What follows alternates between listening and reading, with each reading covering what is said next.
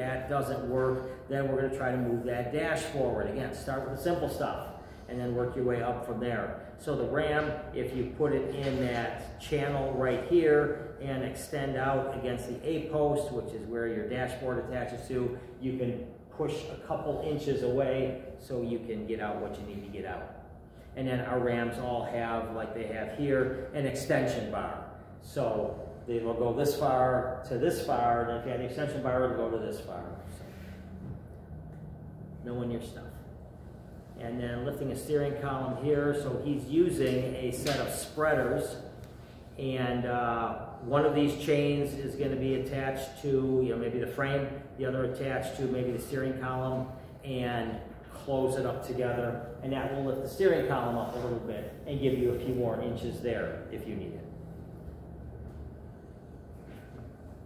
Cut the steering wheel ring so we can actually cut the steering wheel itself at those points. So we can, typically the lower portion is going to be giving you a hard time. It's trapping someone at the lap. So if we cut here and we cut here, then we can remove that whole little piece at the bottom, and that's going to help us out. And it doesn't have to all be those big hydraulic tools. They make a smaller cutting tool. I'm trying to think if there's a name for it that comes to my head. Okay, like a pedal cutter. Yeah, it's two things that go it's the size of a toaster, but it'll cut. So a small pair of scissors, small pair of shears.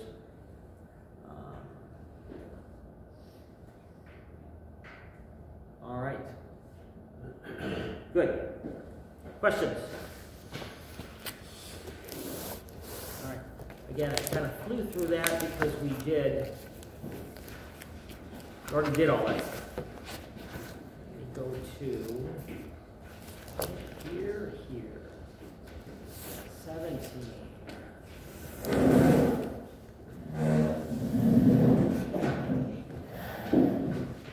Good. Can you hit that light thing maybe down to like level 3 or something? See what that does for you.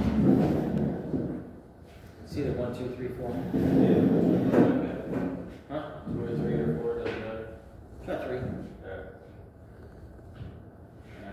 So that should make these a little bit better. Seatbelt pretensioner. All right, so we did this in Livonia just to show people what it's like. Ready? Watch his torso. 1, 2, 3. Whoa. So that's the loudness of it, and that's what it does. It pulls him back into the seat when it operates properly.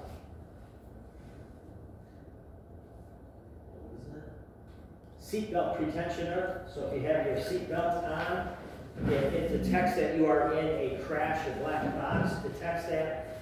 It is going to fire a charge here down by the B post, and it's going to be loud, like what you just heard, but it's going to, all those clicks, when you put it on and you drop something and you hear that click, click, click, click, all of that, it's going to pull it all the way back to pull you in the seat. Doesn't matter, what size you are, it will pull that belt up against that seat. Called seatbelt pretension.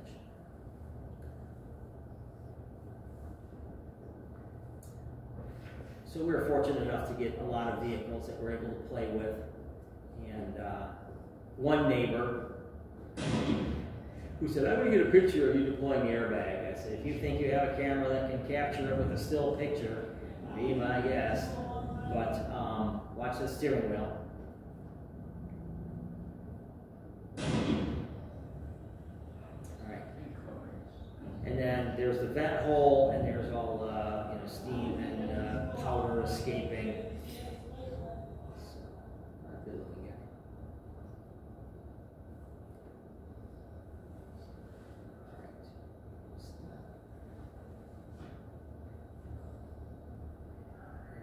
This one. All right. So this is an airbag in like super slow motion. There's your steering wheel. And you can slowly see it starting to deflate out of that hole there.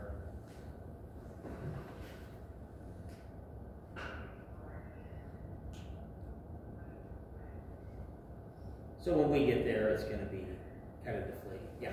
Registration. Yeah.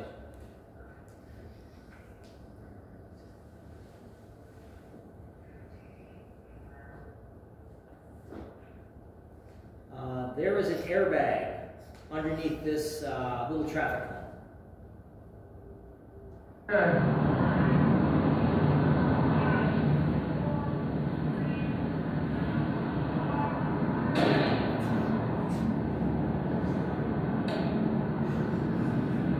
So again, we can set these things off for training for a lot of different things, but that's a pretty powerful blast coming out of there.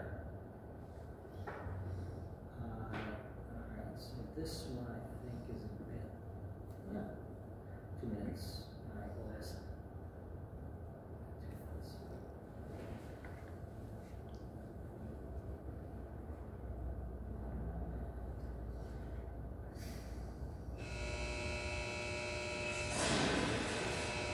The belts protecting these crash test dummies demonstrate a world first, the introduction of an automotive rear inflatable safety belt. This technology is extremely important because we're combining two safety features that we know have a track record for saving lives. That's seat belts and airbags. And by having an inflatable seat belt in the rear seat, we'll add additional protection for the rear seat occupants. In the blink of an eye, vehicle sensors will determine the severity of a crash. If required, each belt's tubular airbag inflates with cold compressed gas that flows through a specially designed buckle.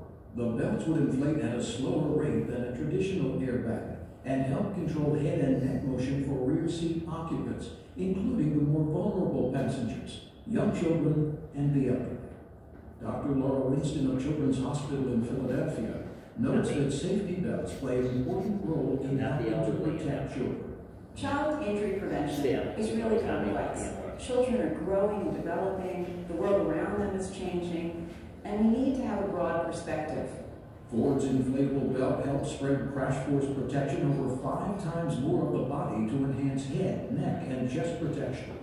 We plan to introduce this on our next generation Explorer, which is really fitting because we've used that to demonstrate a number of our new safety technologies, like these side curtain canopies that inflate on rollover, and roll stability control, which is a first in the industry. So another chapter in Ford's leadership in family safety. The inflatable belts could also help increase the relatively low rear belt usage rate, as Ford research participants say it is more comfortable than a traditional belt, with more padding and smoother edges.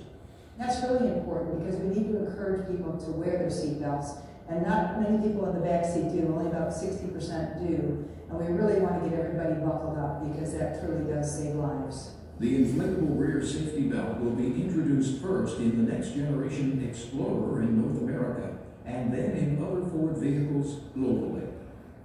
All right, so another way to protect those folks in the back. So it's a crowded scene. It's an old video, grainy, but this is one of these folks, the person who's leaning in, airbag's going to go off. After the crash, after all of that, there's going to be an impact that the black box says, whoa, that's not normal, and it's going to send off the airbag. Ein kann, zeigt dieses Bildmaterial.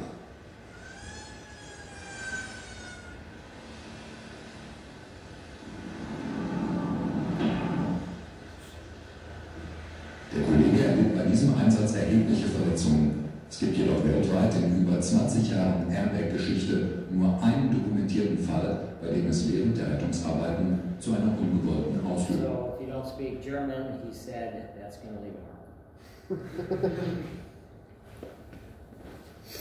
Last one. Okay. Yeah, this is it.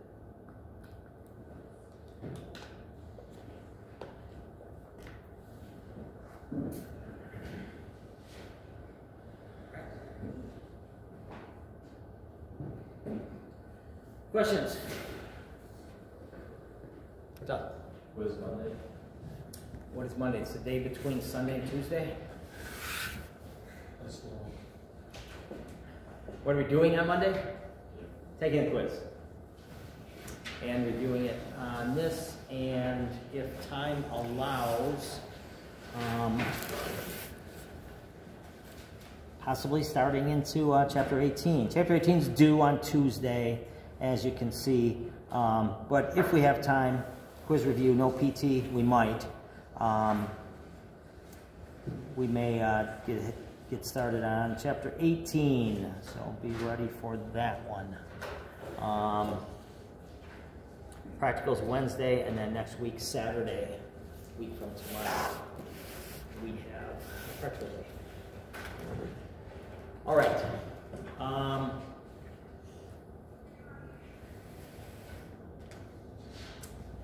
Let's head up to the mezzanine and grab your ropes.